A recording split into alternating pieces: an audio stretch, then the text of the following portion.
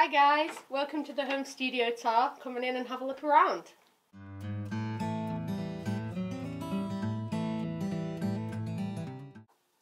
Okay, so as some of you might already know, my main instrument is the guitar.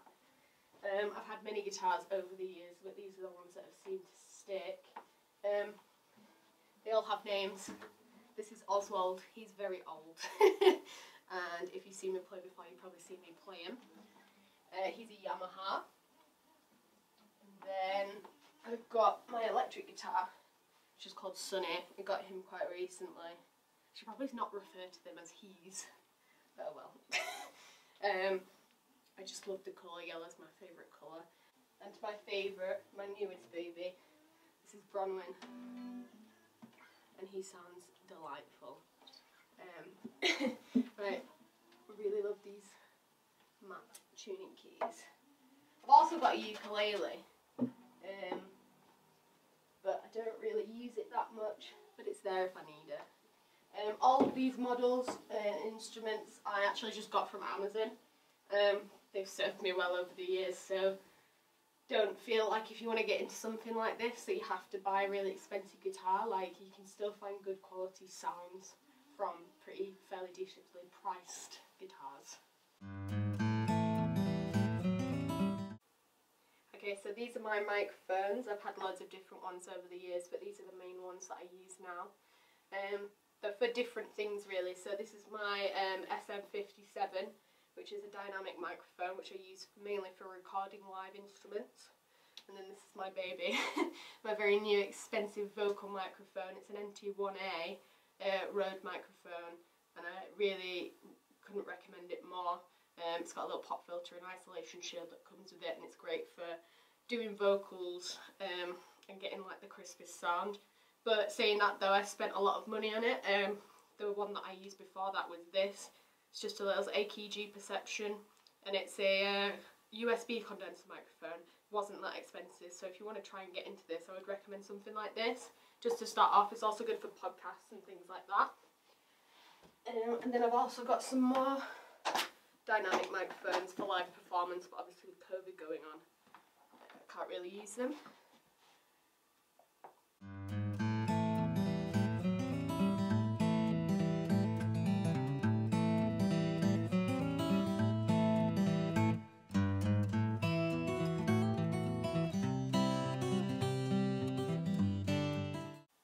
Okay, so this is my box where I keep all of my microphone wires that I use for recording and other bits.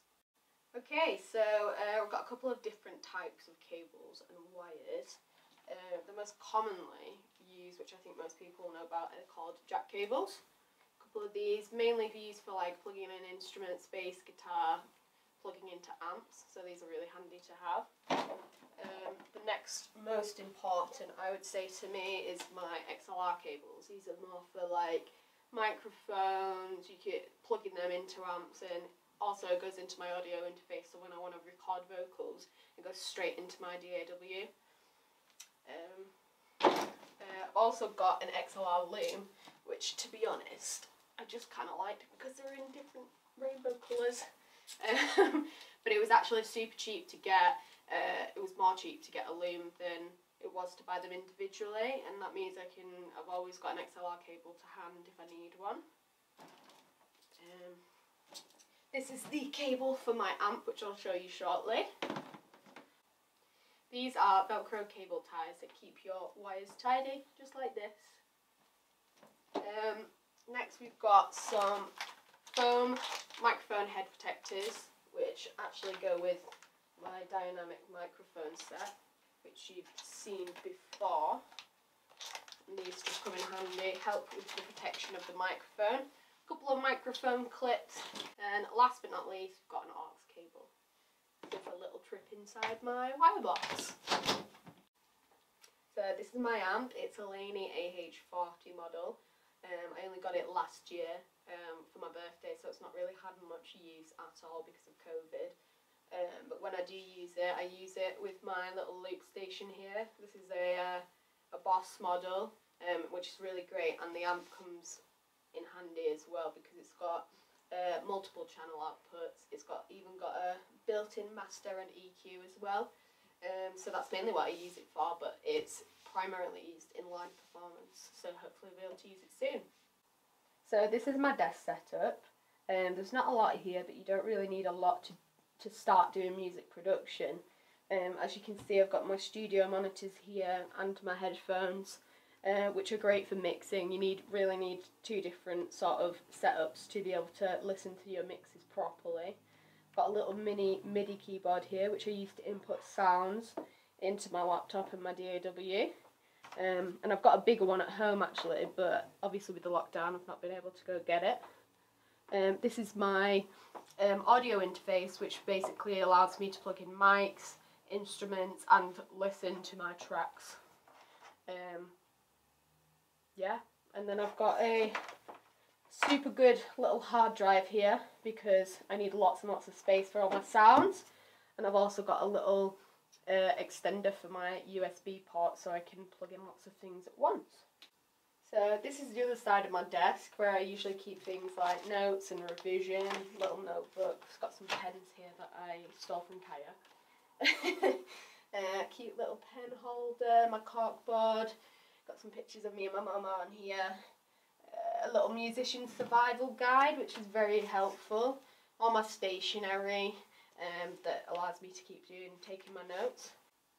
And of course I've got the OG poster that, if any of you know me, my friends from school made for me for one of the first or second performances I ever did.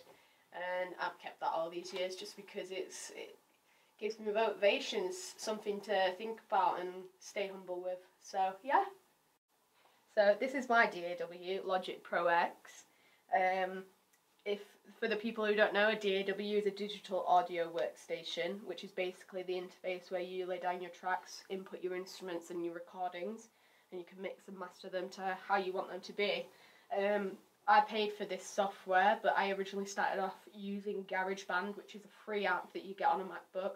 But there are loads of different types of software. There's FL Studio, Ableton, Pro Tools, and even like you're just starting out, like Audacity is free for recording. So definitely, if you want to have a go, there are cheap ways to do this, and you just eventually build up the skill. So some of you might have seen this in the recordings of the Studio Home Tour, which is the start of the official beanie merch, which is coming soon. You don't know when yet. And just to say a little thank you for watching this video, I'm going to give you a very, very sneak peek of the beginning of Psycho. So, enjoy!